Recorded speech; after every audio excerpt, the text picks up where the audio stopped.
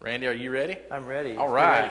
I'll turn it over to you then. All right, thank you. Can everybody hear me okay? Yes. All right. Well, I'm Randy Shields. Thanks for inviting me to talk today. That's one thing I really love to do is talk. Yes. Yeah, if you take like one step back. Uh-huh. Oh, so you can see. Yeah. Oh. One step before you were. Got it. Okay, very good. Thank you. So a little bit about me. I've been around airplanes my whole life. The upper left photo there is me as a youngster with one of my dad's radio control airplanes. Fortunately, he decided to start learning to fly when I was about 13, and we had a Ronca Chief that I soloed in when I got to be 16. He sold that and bought a Stinson Voyager, which you can see up in the upper left, which includes a picture of my future wife at the time. You know, I had to take her flying and make sure that she would be worthy, right? Yeah. Anyway, I've been in engineering my whole career. I graduated from Purdue with a aeronautical engineering degree. Married for almost 40 years. I've got my instrument, my commercial flight instructor. The thing I don't have, though, is an A&P license. Yet I've restored an airplane. So I want to make sure you appreciate today that you don't have to be a licensed mechanic to get this stuff done, but you have to work with a licensed mechanic, and especially if he's got an inspection authorization, it really works well. And when you talk about restoring an airplane, obviously there's various levels you can go to. And as you'll see as I go through the presentation today, I took this about as deep as you could go, probably. So the question might be, why pick a Stinson? Well, obviously, there'd been one in my previous life, back when I was in high school and college. So a lot of nostalgia there. As we just heard in the last presentation, there's a lot of them were built and a lot of them are still out there. I think one advantage you have with a Stinson is that Univair holds the TC and they'll make about any part you need for a price. And we've all experienced that probably. Yeah. But it's really nice. Where else can you have something that's 70 plus years old and be able to get a replacement part with just a call? So that's really a big deal. It's a very safe airplane. There's actually no airframe ADs on the airplane, and of course Stinson tried to make it stall proof. And as you probably know, the flaps deflect more as you have, or the up elevator is greater as you put more flap on. And they also have the leading edge slats to try to help with that. In my mind, the Achilles heel of the whole design is the Franklin engine. And as you'll see as I go through this, I decided to abandon the Franklin and go with a Lycoming 180, and we'll talk a little bit about that. The picture there is me and my dad in 1975 up at Oshkosh, camping out next to the airplane there. So I found this airplane on Barnstormers. I don't know if you're like me, but that's my daily religion is to check the antique classic section of Barnstormers, see what's out there. And I just happened to be looking, and I found this Stinson, and it was on the west side of Wichita. And I thought, well, hey, that's kind of local. I ought to at least go take a look, right? And I convinced my wife eventually that this was the right thing to do. And it was in pieces. The wings were located in a storage area, storage unit in Andover, and the fuselage was in the guy's backyard. And I didn't find this one picture, the one that looks like it's in the rainforest there, until long after I owned the airplane.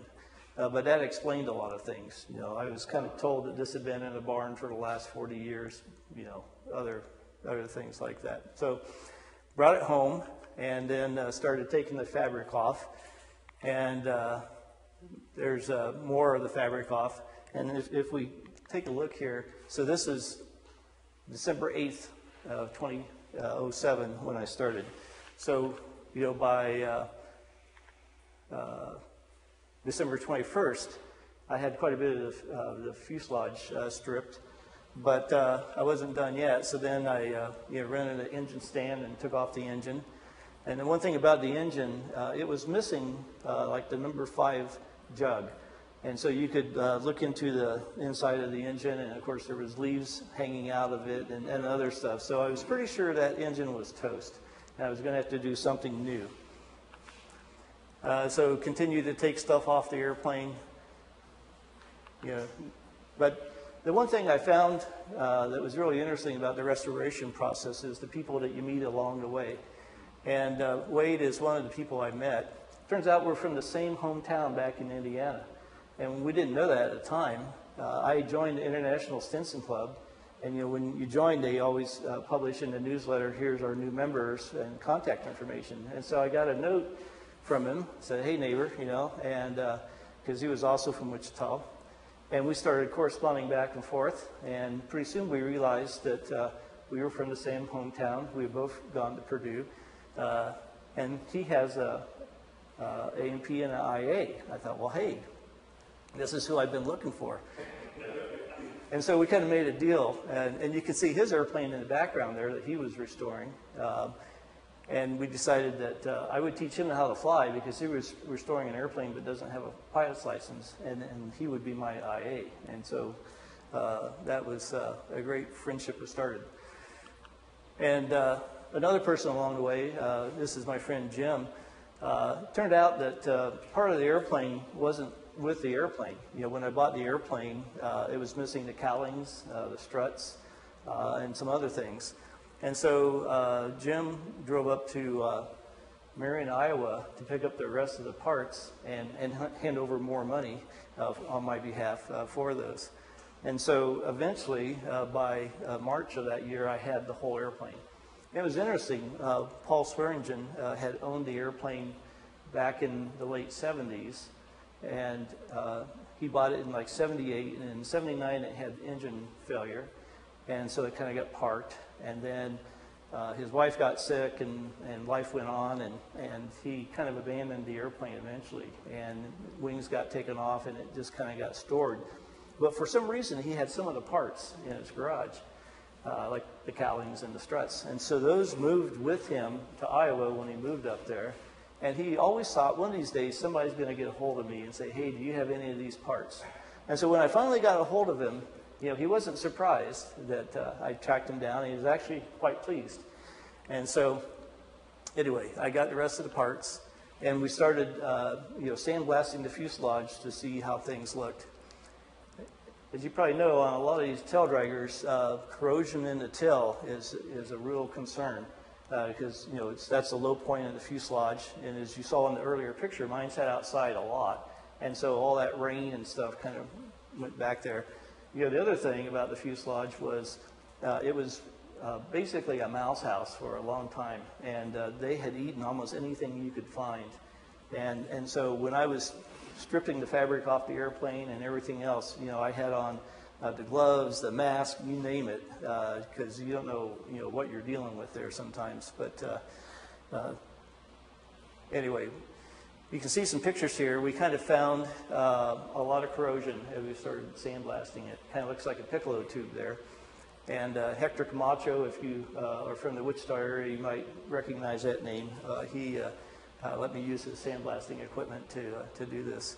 So this is April, so we're kind of about 5 months into the process here. Those are all the way through? Yes. Yeah, those are all the way through. Yeah, we're going to have to work on that.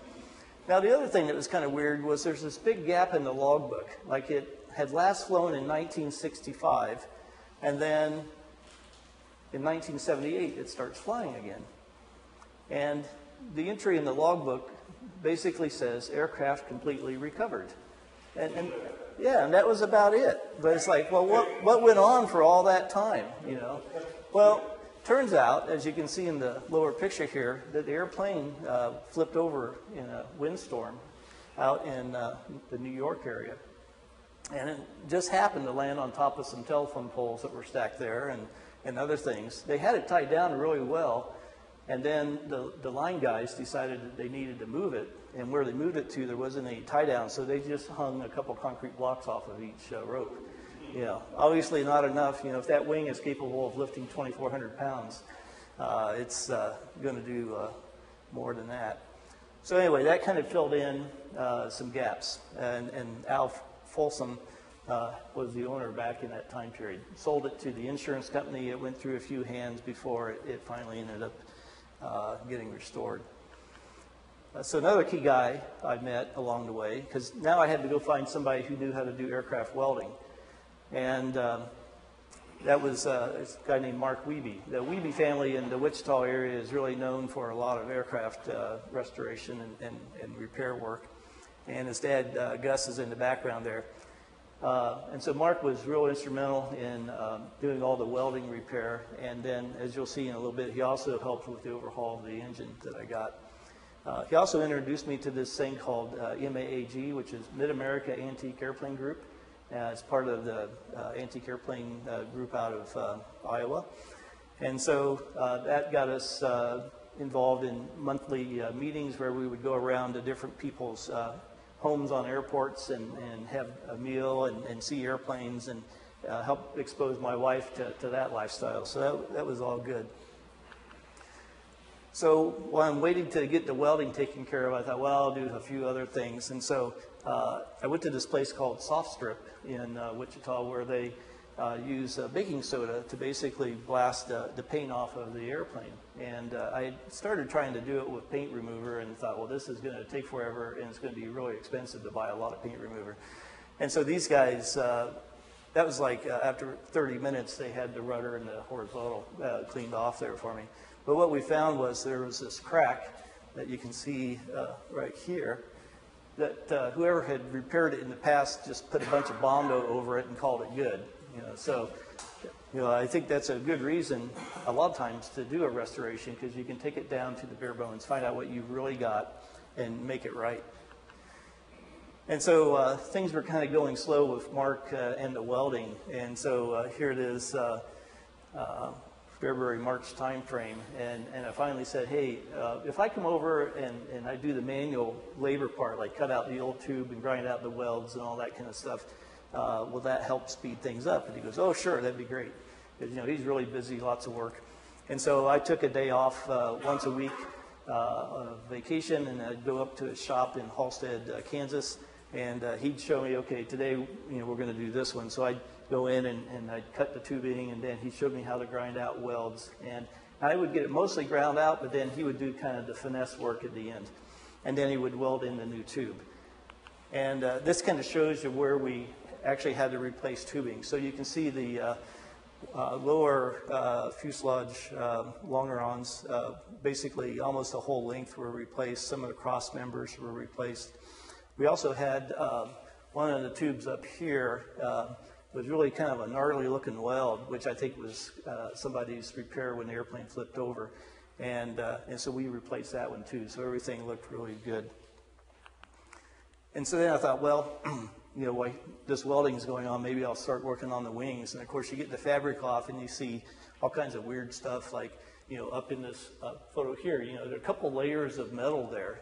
You only need one, So anyway, the guy who had sold me the airplane had a paint booth in his garage, and so he epoxy primed the fuselage for me, so that was good.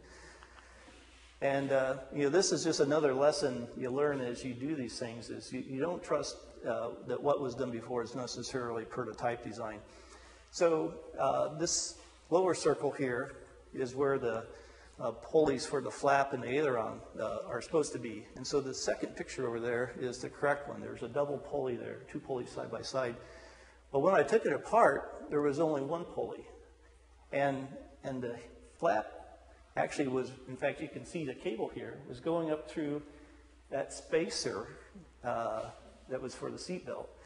And so somebody had used that as a pulley and adjusted the cables appropriately. So it's like, I thought the digital camera would be one of the best things I had for putting this thing back together. But it turns out, while it's good, you got to realize that what you took apart may not have been right. And you can kind of see a before and after picture there. So all cleaned up, no rust. And Wade overhauled the landing gear struts for me, and we got those back on. Randy, just a question. When you overhauled those, did you replace the springs, or how did you go about the tension and all that? Well, let me ask the expert. Wade, what did we do? I don't know how they're get worn out. The wire is the size of your pinky to hold up a little 2,400-pound airplane. So it was basically the seals that were. If Okay. there's no little bit in there, I have got the number, I don't know off the top of my head, there's a last number for that. It's where it's supposed to be with no weight. And then if you spray it, still good, and when everything goes back together, it's supposed to be, there is a space out there, there's a last number. All right, good to know. Oh, so, other people, this whole restoration was a journey of meeting people. And Brad Shellman was the manager of the Great Lakes factory in Wichita back in mid-'70s time period when they rebuilt the Great Lakes. Turned out he went to my church, and one time we were at a function and sitting next to each other, and he asked me some question like, well, what do you do for fun? And I said, well, let me tell you. So I started talking about my restoration, and he got really excited about it. And then he started telling me about having helped Great Lakes, get back in the air and all that kind of stuff. And so he would continuously come over and check on my progress and things like that. So that was a good connection to make. So here you can see the fuselage coming together. I got my Westie sitting in there waiting for a ride. And then, it was interesting how others kind of stepped forward and said, hey, I hear you're restoring an airplane. Can I help you? And my neighbor across the street, he would come look in the garage from time to time and see what was going on. And he said, hey, if you ever need anything made, let me know. He says, it's got to be flat. But he owns this company called Center Industries here in the Wichita area. He says, I can make whatever you need. I said, okay. So I said, I need a new instrument panel. He goes, okay, well, give me a drawing or something. So I taped all this paper together on the dining room table and started drawing, how I wanted to lay things out. And his engineers took that and they digitized it and then used their CNC router to cut out the panel that you see there. And so that turned out really nice. The other one is the wood up here. You can see on the right side there what it looked like. These are the things that are up on the wing root where the vent tubes come through. And so my friend Jim, who had helped me pick up those parts we talked about earlier, he made those for me. So we powder coated the instrument panel and the seats and several other things. And I found this other guy, Wes Timmerman, who worked at Beechcraft at the time, and he says he had his own powder coating set up. He says, oh yeah, bring me over, a couple 6-packs of beer and I'll powder coat anything you need. I said, all right. So I'm there. So that was a pretty good deal. Yeah. And then a friend of mine, his mom had reupholstered some of the seats for the Bonanzas in the Beach Flying Club. And so she had just retired, and I said, hey, will she do one more job? And he asked her, and she goes, okay, sure. So she took my seats and reupholstered them and put the Stinson logo on them and the whole business there. She did the side panels as well, that we'll see later on. During this whole process, we decided that we should live on an airport, of all things, And so we had bought a lot out at Stearman Field, if you're familiar with that, here in the Wichita area, and had a house going up. So there was a period there where no airplane restoration work was going on, but it was going to be in a better home soon. And so that's where we moved it in. This is August of 2010. And as you can see, the fuselage is on the wheels and things are coming together. And I'm thinking, okay, we're going to be done in another year or so, right? I actually, when I bought it in 2007, my target was Oshkosh 2010. And turned out to be Oshkosh 2015 that I would finally make. So Mark Wiebe had been over and he'd looked at my rudder and it had been repaired when it flipped over on its back. And he says, you're not going to be very happy with those repairs when you get everything else done. He said, why don't you order the parts from Univair and we'll make that right.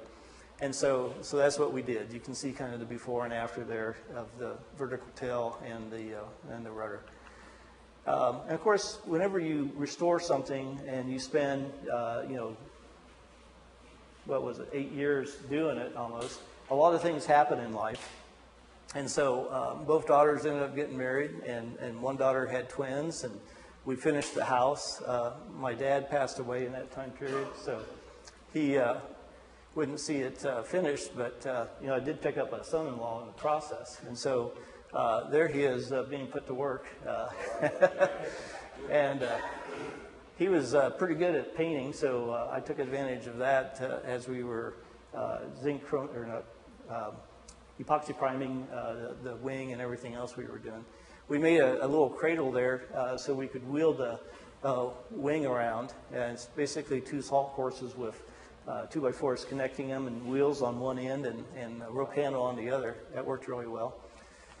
And here we are putting some of the last touches on the wing, including this thing I'd never heard of before called trammeling. And Wade and I are there, and you're basically making sure the wing is square when you're doing that. And so, and adjusting the rods and all that to get to that point.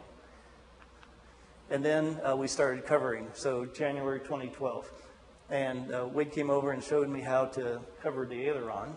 And we used the polyfiber process for this. And after we finished the aileron, he says, well, you know, why don't you try the other aileron on your own? So I did that. And at the same time, I was working other tasks, like, you know, starting to populate the instrument panel with stuff and cleaning out the fuel tanks because, you know, they had been sitting around for years. And here's some more help from friends. The other thing I found was there was this guy who used to work for Beach, and he was in his 90s at the time. Okay, 86, I guess. And he had been a guy who would carve models by hand. And usually they were for sales purposes. And I went over to his apartment with another friend from church, and the place was just, every square inch was covered with a model. And it wasn't just airplanes, but it was ships and other things. And he happened to have a Stinson Voyager model. And so I bought that from him and painted it up with the paint design I'd been thinking about so I could see what it would look like in 3D. So that was pretty cool. And once we got the aileron covered, Wade says, well, okay, a wing's nothing more than a big aileron. Here's a few pointers. Go ahead and have at it. I'll come over and check on you. And so you can see in the upper corner here, we've got the padding that you put on the leading edge to help take out some of those imperfections. And when we're gluing the fabric on and then shrinking it up and then putting the poly fill onto the wing and tapes. One thing that's nice about the Stinson is it uses the PK screws to hold the fabric down, so you don't have to worry about rib stitching and things like that. So that was a real time saver. So covering the left wing, and then we did the right wing, same process. I was making these interior panels at the time, and I found this stuff, I call it corrugated plastic. You know, it looks like corrugated cardboard, but it's made out of plastic. And you can get like an 4x8 sheet of it for like $10, so it's really cheap stuff. And I made all my side panels out of that and then covered them with leather or whatever the medium was. Now, there's some other things you'd find along the way. This goes back to trust nobody again. One of the things Wade suggested was we needed to remove the little filters that are in your wing tank. And they look like this picture up here. And so we took one side out and it looked fine, and we took the other side out and it was like the filter was too small. And it turned out that it was a 3/8 inch line or filter on that side going to a 1/2 inch exit. And it really needed to be 1/2 inch on both sides, because if you have the 165 horsepower engine, you have to have 1/2 inch lines. And so somewhere along the way, somebody had kludged up this one that, the airplane had 1/2 inch lines, but the filter part in the tank was 3/8. And so, I was putting a 180 horse engine on it, and you can imagine how well that would have worked. So anyway, we ended up welding a new piece into the tank there to take care of that. But, beware. So here's some more work on the fuselage. Side panels are finished, and the other thing that Wade suggested was, hey, go ahead and fit all your fairings and everything else to the airplane while there's no fabric on it, because then once you get it covered, it'll go a lot faster. So we did that. And then I started doing the wiring. And I thought that was actually one of the funner tasks. Along with covering, wiring I thought was pretty fun. And I have basically just a comm radio and a transponder, both Garmin. And I now have ADSB out as well, so we're ready to roll. And power on, this is 2013 now. And there's a couple really large gauge wires that I didn't have crimpers for, so at the time I was working for Beechcraft, so I just took them in there, and the guys in the shop, took care of it for me. So it's always good to have connections. And so here's some of the last steps on the fuselage assembly. I put tube oil in the fuselage, and then I tied the tail up to the hangar door and let it drain forward for a few days, and then reverse that process. And new boot cowl, and picture on the right there, Wade's checking tensions on cables and things like that. And then we started doing the fuselage covering, which was a little different than the wing, but we did the bottom first, and then we did the two sides, and then the top. It was really interesting. This stuff is supposed to shrink, right? And so you can see here was kind of what it looked like before I put the heat onto the fabric.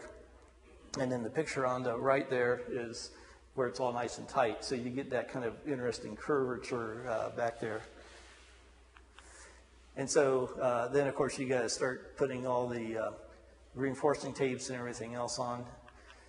I had a little bug in my radios, and a friend of mine, Bill Latigo, and his wife or daughter, Carrie, came by, and he's works for L3, and he said, well, let me check your stuff out. And we kept, everything was checking out. It's like, well, what's the deal here? Why doesn't it work? And then his daughter just said, well, do you have the two plugs backwards? And it's like, oh, we couldn't have done that, but it turned out I had every headphone and mic jack backwards.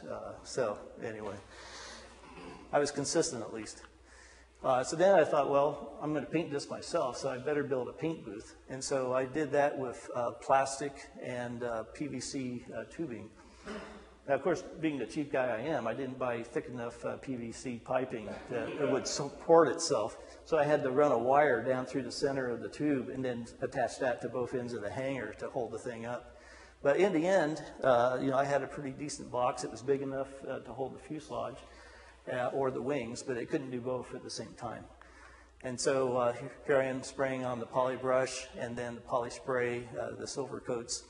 The picture on the right kind of shows, you keep spraying until you don't see light coming through any longer. And then you've got enough on there.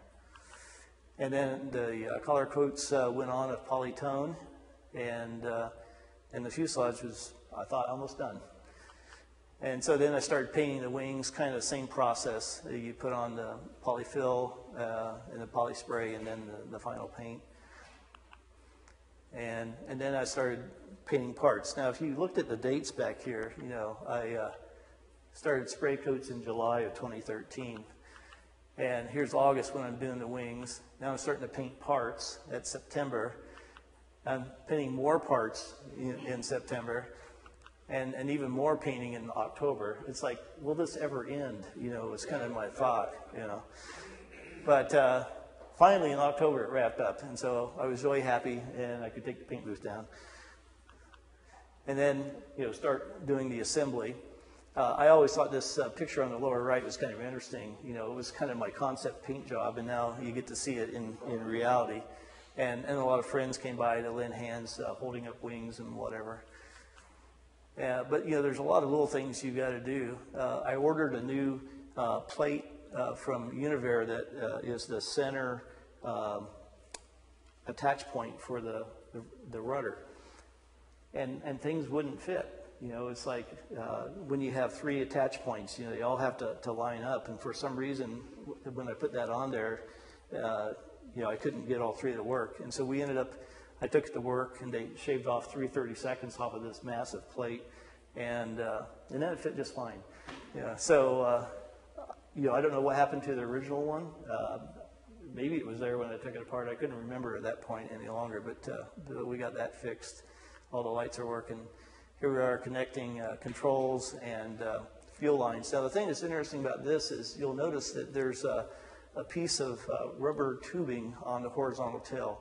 So we'd put the tail up on top of the toolbox to level it, and Wade's working away. He says, "Hey, could you go get me like a 1/2 inch wrench or whatever it was?" I said, "Sure." So I go back to the toolbox, grab the wrench, turn, take a step, and boom, I end up cutting myself really good right here and scratching up my glasses and everything else, and almost fell to the floor. It was close, and maybe I did, I just don't remember.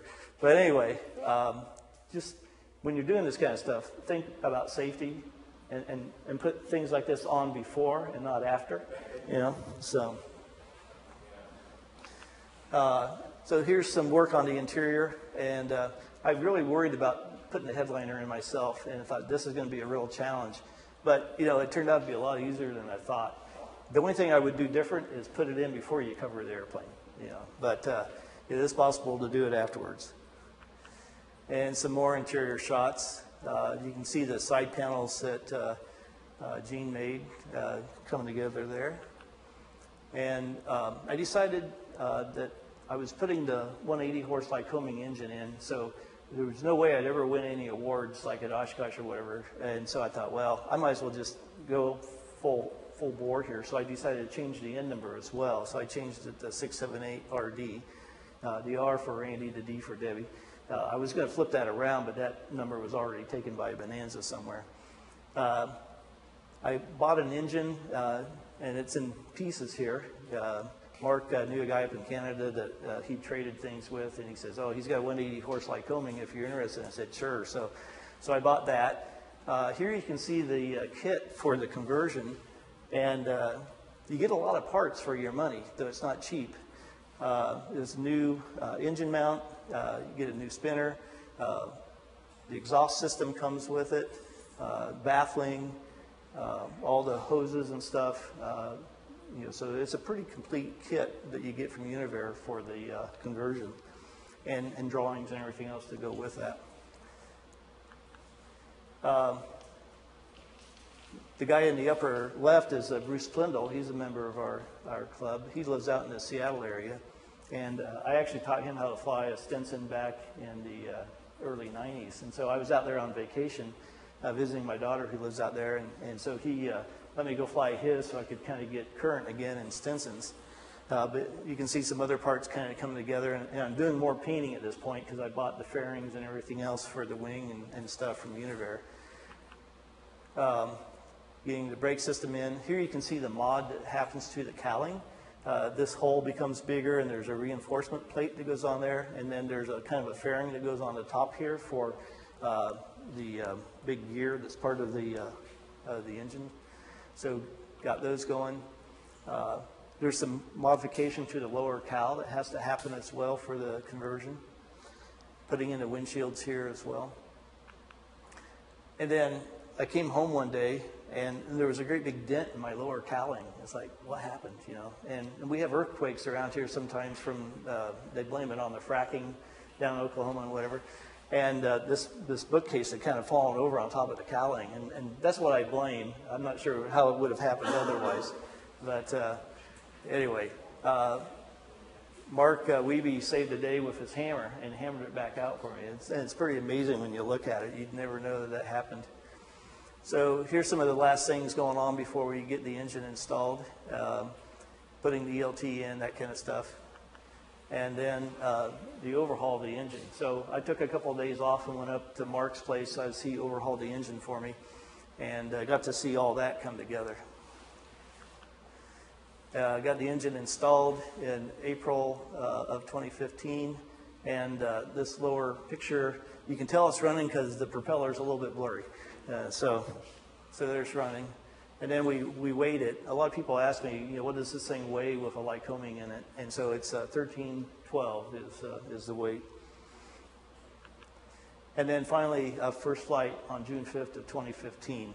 And so, I started December 2007 and first flight June 2015. So you can see it's about 7.5 years. Not continuous effort, but I think if you take out the time when I was waiting on people or parts or whatever, it could probably be done in like 5 years easily. And so anytime you do something like this, you learn some lessons, and so I want to pass those on to you guys. One, always make sure you keep your wife's car in the garage. We had a 3-car garage when I first started this, so I cleared off 2 spaces, and that was my restoration area. but her car was always in the garage. And so I scraped windows on my own car for a long time there. Make sure you wear protective gear, so you're working with polyfiber stuff, that's MEK based, wear a respirator, wear the proper gloves, put the foam on the back of the tail before you bang your head into it, do all those kinds of things. And as I mentioned earlier, I thought I would be at Oshkosh in 2010, and it turned out to be 2015. So it's going to take you a lot longer than you can imagine, and you're going to spend a lot more than you ever thought. I spent, including buying the airplane, the engine, all the fabric, the instruments, radios, the conversion kit for the Lycoming, finding a Lycoming, $99,000 when I was done. So it's, but I have a brand new airplane, because everything, every nut, bolt, pulley, cable, wire, fabric, engine, instrument, radio, it's all been replaced. And so, you can go to, I think it's Yingling here in Wichita, and they remanufacture Cessnas, like 172s, and they're over 100,000, like 115 or 120, I think. And so, that's kind of what I did. So if you don't want to spend $99,000, go find the nicest Stinson you can and just pay the guy whatever he's asking, and you'll come out money ahead. However, if you want to learn a lot and you want to meet a lot of really neat people along the way, and you really want to know your airplane, then there's not a better way to do it than to do it yourself. And so I always like to thank people. And of course, my wife was key, and I wouldn't have got there without Wade, so thanks, Wade. Mark Wiebe played a big role, and Arv Crummins, he was the guy I worked with at Beach, and he actually, on his own hours, went and in the computer laid out this really nice wiring diagram for me, so I knew exactly what went where. And Nathan Herder, that's my son-in-law, so got a lot of good out of him. And then my friend Jerry let me use his trailer to haul the fuselage around and all that kind of stuff. So here's a few pictures of Oshkosh 2015. And what's interesting is the guy in the very center there is Jim Folsom. Now, if you remember the name earlier, I talked about Al Folsom. Al was his dad. And his first flight in this airplane was when he was like 3 weeks old in his mom's arms. He is now a 777 captain for United. So, good things happen when you grow up in a Stinson, I guess. And so, and some of the other folks that we saw at Oshkosh, and my younger daughter is up there in the upper right. We spent 5 or 6 hours getting to Oshkosh by Stinson, and she spent like an hour getting there in a biz jet. So, there's definitely ways to go. And so, I kind of asked the question early on, why is Stinson? And so here's some kind of comparative pictures from 75 to 2015. And the lower left is my dad and I, and then my lower right is me and my daughter. So then it was like, well, that was so much fun. Let's do it again. So now you'll notice there's a couple of years in between here. And I almost thought, I'm always looking at Barnstormer, like I mentioned. And so I found this V77 for sale on Barnstormers. And it was like October of 2017. And I called the guy, and I looked it up in the NTSB database, and it had been in an accident and all this other stuff. So I thought, okay, do I really want this? And I finally called him back and said, I don't think I'm interested. And then my wife and I were talking over Thanksgiving, and she convinced me it was the right thing to do. So we did. So we got it. And that's kind of what it looks like even to today. So the upper picture was back in its prime when it was living in Phoenix. And I picked it up. It was in Florida. It had gone through Minnesota, I think. Randy was telling me as well. And so, these are just some pictures of us picking it up and loading it into the biggest U-Haul you can buy or rent. And it all fit, just barely. And it was kind of a tough thing getting it all in there, but we made it and got it home. And so everybody always says, well, what's the reasons you're restoring a V77 now? And so, of course, I had to put together the top 10 list for that, being a list kind of guy that I am. So in case you can't see them, I'll read a few of these. So it's another chance to help preserve an airplane, so that's always good. And by starting with the bare bones and doing quite a bit of the work myself, I'm going to know what I got when I'm finished. And when you show up at an air show, you can be really proud of it. Like the 108, it's a metal structure, and it's built like a tank. And there's no 80s on that airplane either. And so it's got a round engine, so you can't beat the sound of a round engine, right? You get great parking at Oshkosh, and that's always good. I skipped the room for 5 to travel in comfort like an old Packard. I've always had a soft spot for a gull wing. I had seen one back when I was a kid and just fell in love with the look. And so when I built my hangar, I sized it big enough to hold a gull wing just in case. And of course, number 2, I can't afford a stagger wing, so the next best thing is a gull wing. And finally, the last reason is the most important reason. My wife said okay. So, so maybe 2023, time will tell. This is one that Rare Aircraft restored, and I kind of like the look of it. I'm going to go black and gold, though, instead of blue here, so we'll see how that turns out. So I think that's my story. Whoops, wrong way. Oh, yeah, so I kept track of everything I did with pictures and words, and I have a blog site that you can go to today if you want, and you can see the restoration from start to finish, and you can read about all the fun I've had since flying it around. And of course, now with the V-77, I'm chronicling that story as well. And so I pulled off a few stats about it yesterday.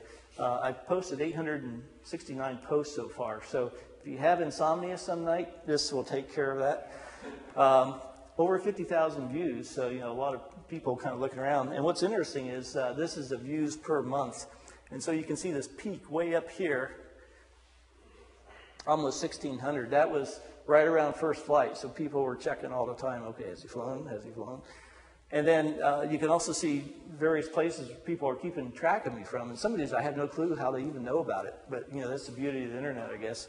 So I got people in the Ukraine looking at it, and Russia, Germany, various countries. Of course, the United States is the big winner there. So. There's a surprising number of Stinson fans in South Korea. We have one guy over there stalling you. Yeah, exactly. Well, if it was North Korea, I'd really worry, but Now, I brought some, I'll call them business cards today, and on one side it's got a picture of the Voyager, and then on the other side it's got a picture of what I think the V-77 will look like someday. It's got my contact information, and it's got my blog site address as well. So I'll hand these out to everybody. Feel free to go in there and drive that 50,000 views up to like 60,000 or whatever. And as you go through it, if you have questions, like if you're doing a restoration or something and you want to know how we did something, if you don't see it on the blog, just send me an email, and I'd be happy to give you input. So that's all I got. Questions? Yeah.